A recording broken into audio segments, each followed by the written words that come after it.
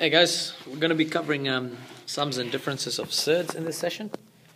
It would be wise to watch just the basic one before this video, just to simplify surds, just to help you out. But let's get started.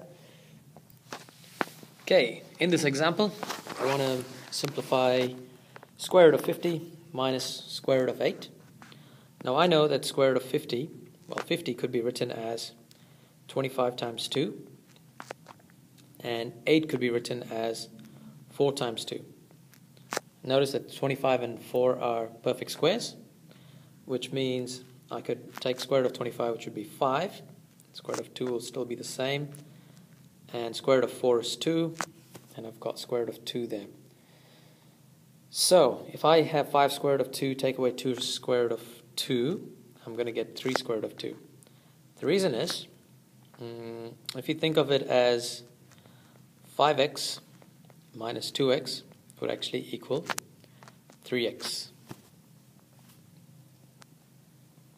Okay, so you pretty much treat it like like term almost, but except this time it has square root symbols in it. Okay, looking at another example. This time I want to simplify square root of 18 plus square root of 20 plus square root of 45. So again, I need to write them as a perfect number times perfect square multiplied by number. So 18 could be written as 9 times 2. 20 could be written as 4 times 5. And 45 could be written as 9 times 5. Now I could take square root of those first numbers. Square root of 9 would give me 3. I've got square root of 2. Square root of 4 is going to give me 2, which means square root of 5 is left over. And finally, square root of 9 is 3, and I've got square root of 5 left over. So just like collecting like terms, sorry, I forgot the equal sign. I'm going to have 3 square root of 2 plus, now this would be 5 square root of 5.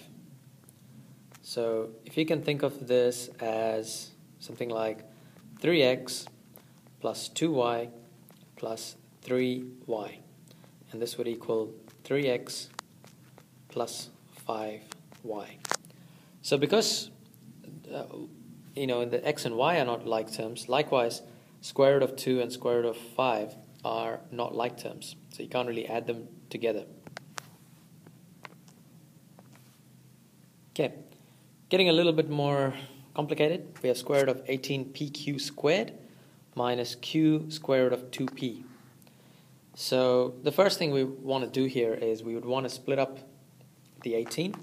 So we're going to split that up into 9 times 2. And we know that q squared can be square root, so we're just going to leave it as it is. Q squared p, and leave q square root of 2p as it is. Now, I could take square root of 9, which is 3, and I could take square root of q squared, which is q, which means the two things that I have left over are square root of 2 and p itself. And of course this minus q square root of 2p. So this is almost like the situation where we faced earlier with like terms.